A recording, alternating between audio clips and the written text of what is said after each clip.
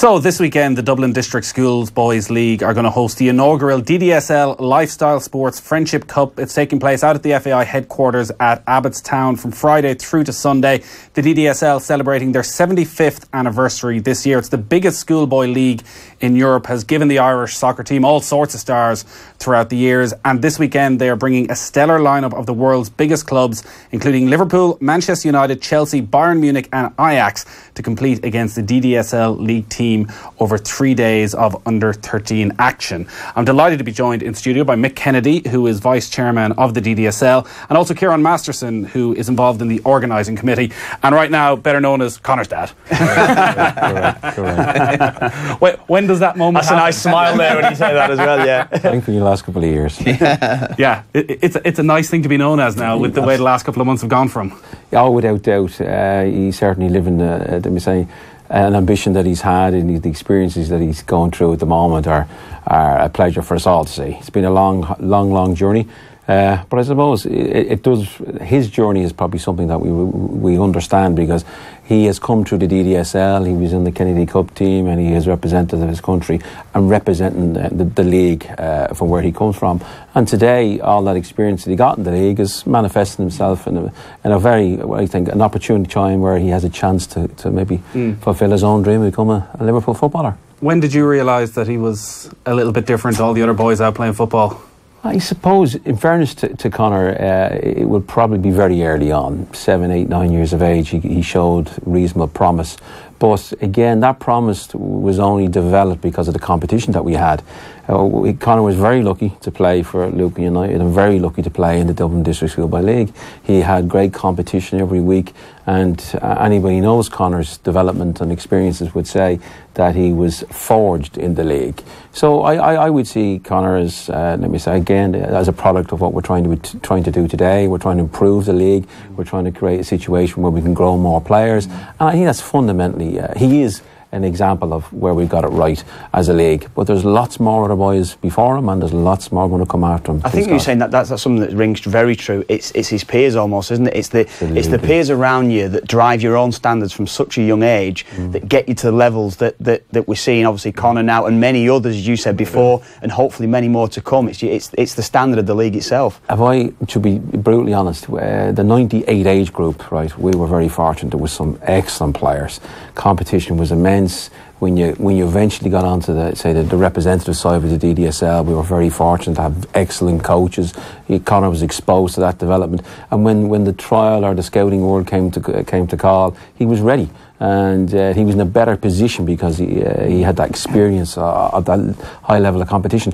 And I sit here and I think back of all the good players and the good managers and who have been hugely contributing to Conor's development. Does that make sense? Yeah. So without them, we wouldn't be... It's fantastic to see Conor coming through, because the players that are there within the DDSL squads will look up to Conor and see how he's progressed within Liverpool. So it does give them a huge incentive as well. Yeah, how again, you know, I think we of course we're here now to talk around the DDSL in general, but it's okay then. Yeah, he gets to his level now. He's at Conor, but he's still now got to make.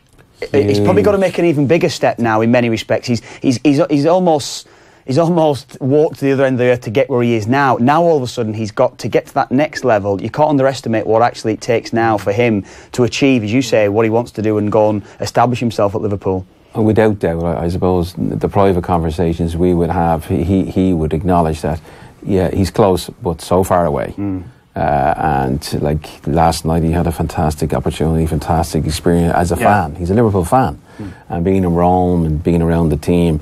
But he would say when he went training today, and Lallana made a holy show of him, he said he realises how far the gap is between sitting and very close to the bench, being on the bench. But it's a different world to try and make sure you get into that squad and get to that team, you know. You must be incredibly proud of how he's handled it, though, because we've spoken to him here on the show. Tony O'Donoghue interviewed him on RTE the night after the game against Manchester City, and he comes across so well, very, very level-headed.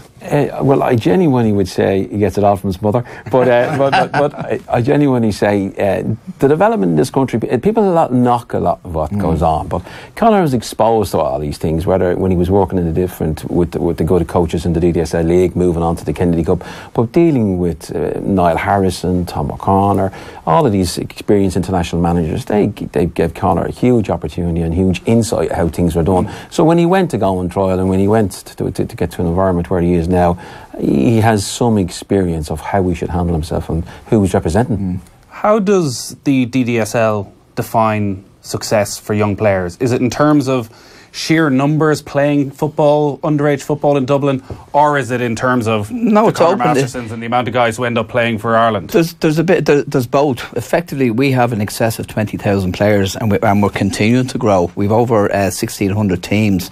As far as we're concerned, every kid is important. Now, kids develop at different stages. We've changed a huge setup from the age of 7, 8, 9, 10, 11, which is now non-trophy, and we're working very closely with the FEI. Not only are we working closely with the FEI, but all the other leagues around the country are doing so as well. And it takes time to develop that system, and that system coming through. Obviously, we want to see players that are of the same calibre as Conor and coming through that system. But it's open to all the players. But certainly, with the new structure that is in there, with the development plan with the FEI, I have no doubt in my own, from looking at our own league, is that in time we are going to see some fantastic players coming out, and that comes back to from the age of 7, and I can talk about that. That's the coaching and the management that you've got in the structure from such a young age then, yeah. The big difference is where you take 8s and 9s, they're now playing a new format system, 5v5. I won't go into the full details, but effectively the goalkeepers can't kick it out of their hands. There's a retreat line, so what tends to happen is the goalkeeper must roll it to the defender, but the defender now has time on the ball because the forward has to stay until such time as the defender gets the ball. So now what I can see, and this has been going on for 4 years, if you go out to see some of these kids who start at 7 and 8 and who are now 11 and 12, you can see that they're not panicking.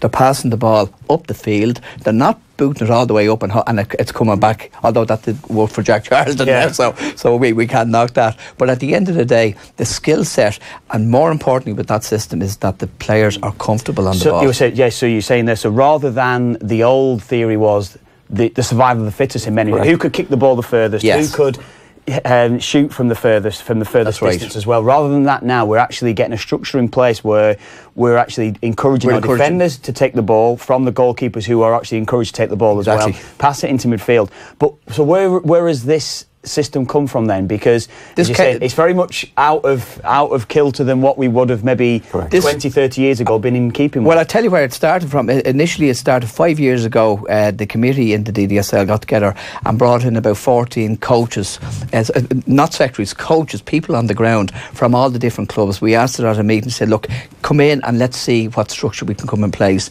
We also had 4 people from the FEI, Jerry Reardon, and a number of other coaches, and we sat down for about 4 to 5 months and we said, look, will this system work? And then we worked very closely with the FEI. We were the first ones with the FEI to bring this together, right?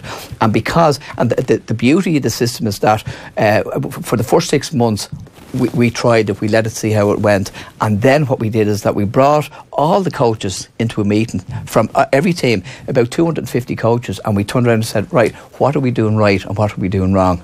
And what we did is we got their feedback. This didn't come from the DDSL or from the SFEI. This came from the people on the ground, and that's the key. So the culture then, sorry Nathan, you said, so the culture that we've gone away from is, rather than actually produce winning football, we're producing technically gifted football for the first number of years. Yes. So what we're trying to do is that instead of little Jimmy going out at under 8 and 9s and his father and his mother and his granny and his manager screaming to win that cup at under 8s, we're now trying to make the kids comfortable on the ball. We're trying to make them relaxed, and we're also trying to give them confidence, which is more important. Is that a risk? Robbie Keane didn't grow up in that environment. He was getting kicked around the streets when he was 8 or 9, and it didn't do him any harm. No, but at the end, time will tell. But I from what I can see, definitely, look, it's going to take a number of years for this to see the full fruition. But when you come in, you come out and see some of the 11As. I played right. I'm not just talking about Dublin. I'm talking about around the country. Some of the standard is absolutely fantastic, and that will take time. There's no question about that. What then about the changes with the League of Ireland and the FAI to 13s, 15s, 17s, and moving in with the League of Ireland clubs? Have you started to notice any real effect from that? And how do you think it's going to affect the general participation? Because the worry will be that if you don't make a team at under 13 and certainly at under 15, then you'll kind of think, well, I'm never going to make it and I'll just give up. Yeah, well, the big difficulty with that is it's in its infancy. It's only starting off now, so the jury's out whether it will be a success. The difficulty is that if you go down to under 13s and you're talking about bringing kids at 11 and 12 and they're travelling up to Finn Harps and down to Cork, and there's such a big difference, it has to be well managed. There's a huge admin cost behind that as well, and I'm not fully convinced of that. Let's just see how it plays out. Yeah, because Sean Ryan had the article in the Sunday Independent last weekend about giving the example maybe of Belvedere, who are one of the most famous clubs and who so many Irish internationals have come through, whereby they don't have their own facilities, they rent facilities. That's and correct. The vast majority of that money comes from young players going to England, and the fees, minuscule as they are, that they're getting, but they sustain the club and they can rent decent facilities. If that's taken away from them, somebody's going to suffer. Absolutely, you're spot on. That's a huge risk, because at the end of the day, you mentioned Belvedere, there's teams, Home Farm, Kevin's, who have produced absolutely fantastic players, the Liam Brady's and so forth, and they did it from a system. I mean, the system can work with the clubs in right around the country in conjunction with the FEI, but the problem is how young do you go? That's an issue for us, I'd say. And certainly the other thing as well is that if you have kids going into under 13, under 15 or whatever, and they don't make it in the League of Ireland, the danger is, will they come back into the fold? Will they be embarrassed? It happens if you see players coming back in from the Premier and so forth. They don't tend, in the past anyway, they didn't come back to the League of Ireland, and some of them actually gave up football completely. And I'm concerned that could certainly be the case, where if somebody goes to a League of Ireland and they don't make that, and they come back to the local DDSL or whatever club it is in the country, will they actually come back, or will they give up football and go to play another sport? Are you trying to promote then that within the structure now that at young age, look, if you don't quite make it, or even if you do make it, then look, we are here, we are your safety net in many respects. But the clubs that you've mentioned, they've been doing this for many years. You know, Home Farm and Stella are the founder, were the founder teams in our 75th anniversary. So they've brought players, Johnny Giles and all these players through. So you don't necessarily have to change. No. And I know more about it, Ciaran. I'm watching. I see it closely, and I could say to you, look, what Damien Duff is doing with the under 15s up in Shamrock Rovers is tremendous. Because of my background, I'm seeing those kids come from different clubs and developing. But the ethos up there in relation to semi-full-time training, you can see the benefits. And that sets standards and it sets challenges for other clubs to catch up and reach and aspire to maintaining those standards and even peaking as time goes on. The issue for us, and the issue that we all have to consider, is if Belvedere isn't there, who's going to look after the kid at 7, 8, 9 and 10? Yeah. If Cherry Orchard aren't there, who's going to look after the kids in that locality going forward? And that's the balance we have to consider. We understand as a nation we should develop our National League, and you can see where this is geared towards supporting the throughput of players to develop the standard in the National League. Some may say it's a revenue stream for the National League. That's an opinion, but I think what we will see over a period of time is that we will have to ensure that the grassroots is supported, and without that support we will kill the goose that lays the eggs. Just in relation, then it comes back to Conor then, because again, 20, 30 years ago, we may have seen 5 or 6 Conor Mastersons going over. We may have seen 10, 15 lads going over, going to Leeds, going to Man United, Liverpool, whoever it would have been. Now, all of a sudden, we're actually... and I don't necessarily see it as our standards have fallen. No. It's just the net has gone so much wider now. So this is the problem that we're encountering at senior international level right through. So I suppose the obligation is, as you say there, we are getting our lads at perhaps maybe League of Ireland standard, then all of a sudden they're getting that development side as well, so that we have, it's about, as you say, maybe I suppose working together. That's got to be the key thing, definitely. I suppose, through it all. And I think what's good with the DDSL League, and I think it's important, we would have 20,000 people playing, but tiny numbers who will go on to aspire to be a professional footballer. And I think what people have to understand is the community involvement, the community development and the personal development that the league provides for all of these kids is a must, and that's as important as developing the Conors and the next Conors. But there is a challenge between the pathway that's been created for 13s, 15s, 17s and 19s in the National League and vis-a-vis what we had before. How are we going to fund the grassroots of football? How will the Belvederes, when they're not there, who is going to look after the smaller young academies? Who's going to do that? And that's the challenge. Yeah, and that's not just a elite football challenge, that's a community young children, inner city areas in Dublin, and the good work they're doing there. It's a far greater conversation that I think we'll have to come back to again at some stage, but I do want to talk about what's happening this weekend. So we've Liverpool, Manchester United, Chelsea, Bayern Munich, Ajax coming over to take on a DDSL league team over 3 days of under 13 action. Give us the details then. Where's it all happening? It's all happening in Abbottstown. It's beginning at 6 o'clock on Friday the 4th, which is we'll have all the teams available, and in fairness, Conor, he's organised the Garda Band, so we'll have the opening ceremony, and the first fixture will take place at 7 o'clock on the Friday. So there's fixtures Friday evening, Saturday morning, 2 sets of fixtures on Saturday morning, and then two later on the day. Fixture Saturday morning as well then? What time do they start? 10 o'clock, 10 o'clock, right. And 11:45. And then obviously we'll have the playoffs on the Sunday and the final at 12 o'clock. Yeah, so tickets €5 per person or €15 get you in for the weekend. There's parking available out in Abbottstown. If you're going, you need to make the point, you got to use the M50 or the N3, which are the main routes into Abbottstown. At times on a Saturday, people are going shopping in Blanchardstown and all that. Give yourself a little bit of time. It promises to be a cracking weekend. Getting Bayern Munich, Ajax over, as well as Liverpool, Chelsea, it's a good learning experience for everybody, coaches, players, anybody, absolutely, to see where we are. See, because it's our 75th, there's so many volunteers involved and there's so many people in the background. We said, look, how do we support, our 75th? What events do we have? And one of the idea for this actually came from our chairman, Paddy Dempsey, and Paddy asked Ciaran to come in and set up a small subcommittee, and that's been taking place since October. And in fairness to lads, to get those names, is fantastic. And that's down to Paddy Dempsey and the Ciaran and a couple of others. Yeah, definitely. There's lots of support, lots of volunteers, lots of people doing the right thing. But I will say this: what's going to happen on the weekend will be great entertainment, great for anybody involved in football. Go out and enjoy it. The weather's going to be fantastic. But it is a product of all the hard work of people like Mick and the DDSL and all the volunteers in the league.